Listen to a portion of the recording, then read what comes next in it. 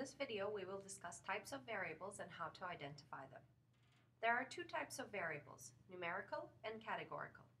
Numerical, in other words, quantitative variables, take on numerical values. It is sensible to add, subtract, take averages, etc. with these values. Categorical, or qualitative variables, take on a limited number of distinct categories. These categories can be identified with numbers. For example, it is customary to see the gender variable coded as a 0 for males and 1 for females, but it wouldn't be sensible to do arithmetic operations with these values. They're merely placeholders for the levels of the categorical variable. Numerical variables can be further categorized as continuous or discrete. Continuous numerical variables are usually measured, such as height, and they can take on any numerical value. While we tend to round our height when we report it, it's actually measured on a continuous scale. Discrete numerical variables are generally counted, such as the number of cars a household owns. These can be whole, non-negative numbers. It is important to think about the nature of the variable and not just the observed values when determining if a variable is continuous or discrete, as rounding of continuous variables can make them appear to be discrete. Categorical variables that have ordered levels are called ordinal. Think about a survey question where you're asked how satisfied you are with the customer service you received, and the options are very unsatisfied, unsatisfied, neutral, satisfied, and very satisfied. These levels have an inherent ordering, hence the variable would be called ordinal.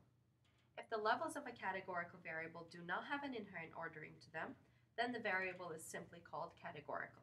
For example, are you a morning person or an afternoon person? Let's take a look at a quick example. Students in an introductory statistics course were asked the following questions as part of a class survey. What is your gender, male or female? Are you introverted or extroverted? On average, how much sleep do you get per night? What is your bedtime, 8 p.m. to 10 p.m., 10 p.m. to 12 a.m., 12 a.m. to 2 a.m., or later than 2 a.m.? How many countries have you visited? And lastly, on a scale of 1, very little, to 5, a lot, how much do you dread this semester? The data are stored in a data matrix where each column represents a variable and each row represents an observation or a case. In this case, our cases are the students. There are 86 of them, and we have 6 variables. The first variable is gender. It has 2 levels with no inherent ordering, hence this variable is just categorical. The second variable, intro extra, is very similar. It also has 2 levels with no inherent ordering, so it is also called a categorical variable. The third variable measures the amount of sleep students get. It is a numerical and continuous variable. Note that many students rounded their answers, but time is indeed a continuous variable. Bedtime is a categorical and ordinal variable, since the levels have an inherent ordering to them. Number of countries visited is a numerical and discrete variable, since it's not possible for this variable to take on a negative or a non-whole numerical value.